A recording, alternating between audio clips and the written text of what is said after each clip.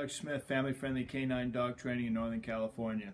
So this is a follow-up to our first prong collar video for the do-it-yourself dog training series that we're doing. And just want to show you how to properly fit a prong collar onto a dog prior to going out and doing any work. So it's very, very important that it's fit properly and that it's secured properly as well. So we'll show you those two things. So you can see this is a 2.25 Hermspringer collar. I like the smaller one for him because he's a much smaller dog, obviously. So as I put this on, and I've got this from Hermspringer, what you'll notice is that it is really kind of big around him. We want this snug around his neck. So in order to do that, we're going to have to take out a couple of links. So I'll go ahead and take out, and we'll take out about 3 links. How you doing, big guy? All right, and now let's see if that's sized properly. Yeah, and we'll take out one more link here,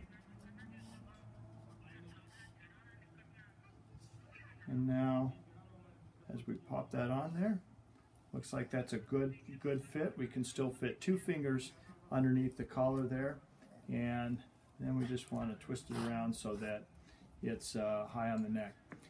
Next thing we want to do is we always want to consider a dog's safety in everything that we do. So we use these carabiners. You can pick these up just about anywhere. And can you come here real quick? All right, can you see there's 2 different rings on the collar. You have what we call a D ring, which is kind of the D-shaped ring here, and then you have sort of the oval or round ring here. Now the leash will connect to the D ring, so we want to use this part of the leash, the round part, as our safety. So what we do is we will clip in right around the oval ring there and right around the dog's collar here. All right, that way when we are walking him, if this were to come apart, then we still have it attached to the collar itself and we haven't lost the dog. So really want to make sure that we stay safe and make sure these are fit properly. So again, part of this is that we're going to want this collar up nice and high, just below the dog's ears there for maximum fit and comfort, as well as control of the dog when we're using the e-collar.